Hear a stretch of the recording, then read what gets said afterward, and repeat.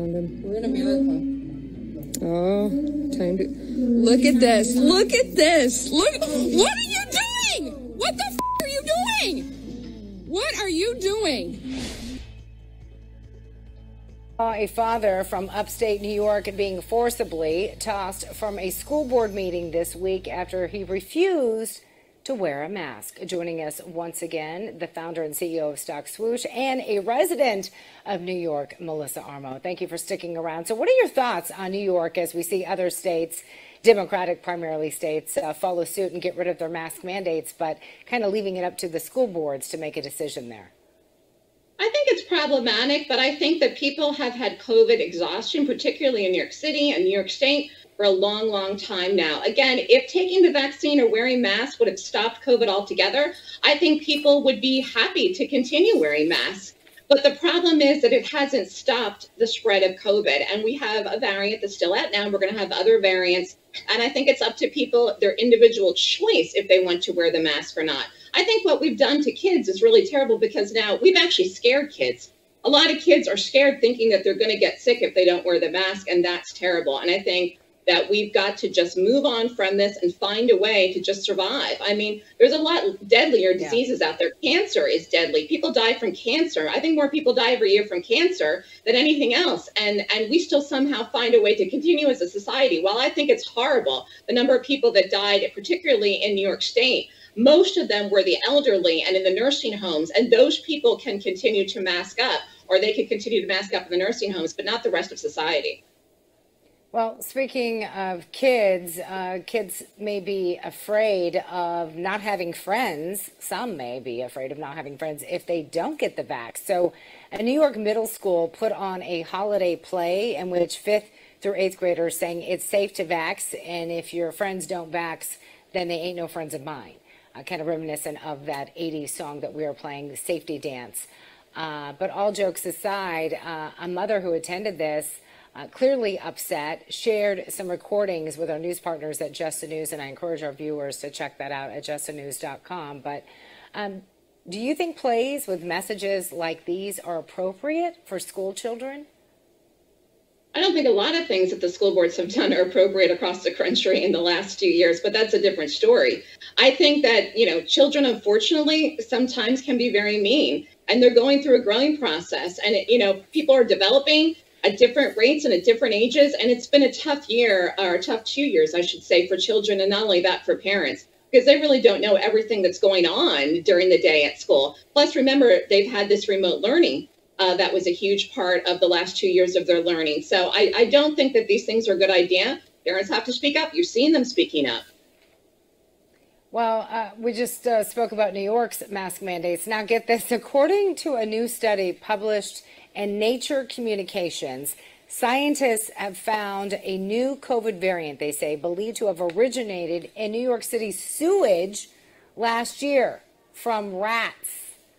Meanwhile, French President Emmanuel Macron refusing to take a Russian COVID test at the request of the Kremlin upon his arrival earlier this week to see Russian President Vladimir Putin. According to Reuters, he didn't want to take it because he didn't want Russia to have possession of his DNA. And speaking of COVID, shock and outrage after this viral video shows a nearly 80-year-old grandpa, great-grandpa, in fact, being arrested. For what? Hey, what are you doing? What are you doing? Failing to ID. Hey! That's assault. I've got it all on video. Failed to ID. Yeah, he failed to ID. Get back! Hey! Get back! Get back! We're back. We're filming. We're doing our part. So what you just saw there was him getting arrested by Canadian police for failing to show an ID. But initially, he was pulled over for simply honking his car horn and giving the thumbs up in support of the Freedom Convoy. Also joining us, in addition to Melissa, we want to welcome in Mike Murphy. He is a gubernatorial candidate for Minnesota. Thank you for joining us here on News On. Pleasure to have you. It's heartbreaking to see. I mean, this sweet little old man being arrested for doing something that, frankly, people do every day. Hey, Canada has a right to have its own laws. But what is your reaction to this?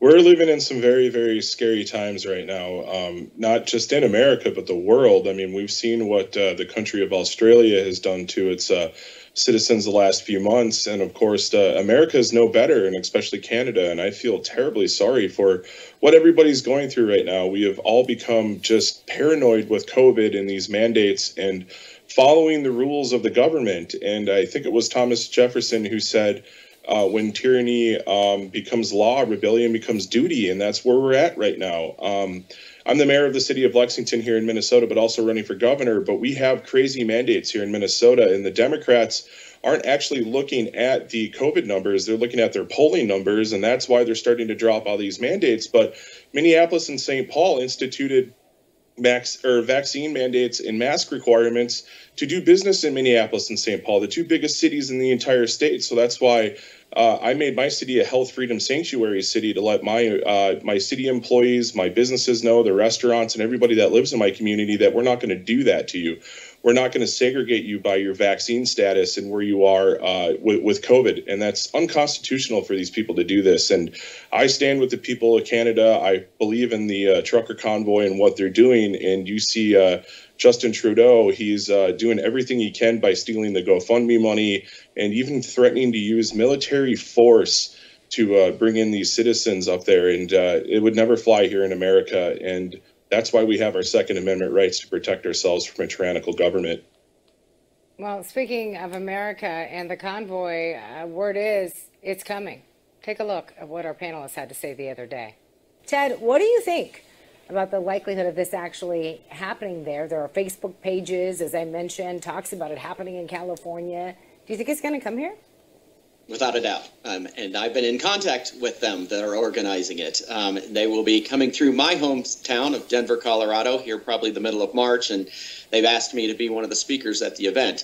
I think this is a huge message to the politicians that work for us, not the other way around, that these mask mandates, these vaccine mandates, these vaccine passports are out of control.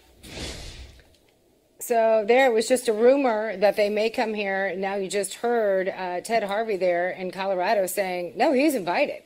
So there's talk that we could see some action here in the United States, protests very similar to the ones that we've been following there in Canada as soon as this Sunday. Melissa, what do you anticipate to happen? I hope that they do it. I've been watching what's been happening and following some of the media organizations in Canada, which I've never done before in my life, just to see what's really happening there.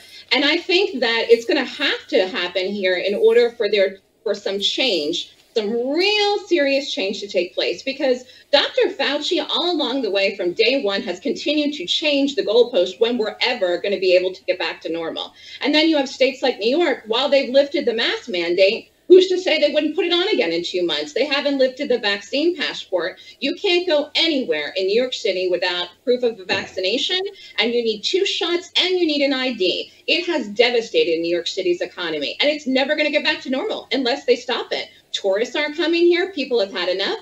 While the rental markets have gone up and people have come back, they're not really going out in their homes. So something drastic needs to happen because the administration doesn't get it. 1 + 1 = 2, and they just don't get it. People have had enough of this. And if people can't get their goods, if they go into the grocery store and there's nothing there, it's really going to affect the administration. They're going to have to answer for that. They're going to have to say why. And the problem is, are they going to shut down their Facebook pages? Are they going to shut down the funding? Are they going to arrest people? I mean, that is what is a concern. What could happen to these truckers if they go out there and take a stand? But I think if they don't do this, we'll never see the end of this.